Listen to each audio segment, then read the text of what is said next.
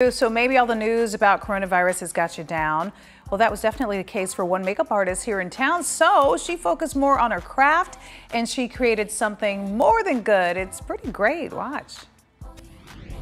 Spaghetti spilled all over, a bubble bath. How about some cereal this morning? All of these look real, but it's all makeup. With this COVID-19 happening, I'm not working, so I'm at home. When you get a chance, check out Allison Penn's Instagram page. She's a makeup artist here in the Valley, and she's so good.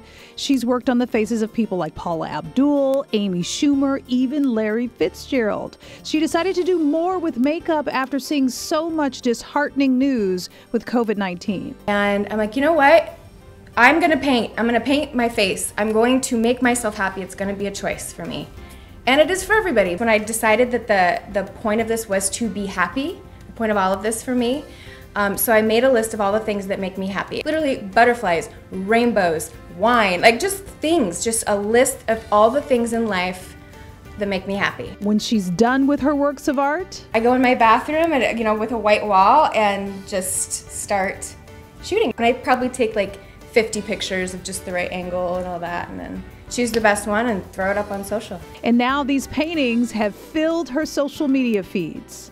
I've gotten crazy reactions like, I did this for me to keep my spirits up and just to make me happy, but it is making so many other people happy. The comments I'm getting are like, this is the best part of quarantine, is looking to see what you're gonna paint the next day. Like, that to me is so unexpected, and that's the part that's making me so much extra happy.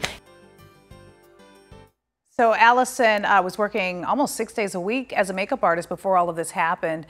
So even she says she still wants to keep doing this when we get back to a regular life. She wants to do it at least 1 day a week. But here's the funny thing. Her husband, who's also an artist, said he would prefer she do more dishes than she does painting her face. But he's an artist, he's a creative, so he gets it. And it's also a really good cue to like find something that you really like to do. You never know, it might give you a little dose of happy, especially right now. That would be so fun to go to her and say, hey, paint whatever you want on me, go for it. Why not, right?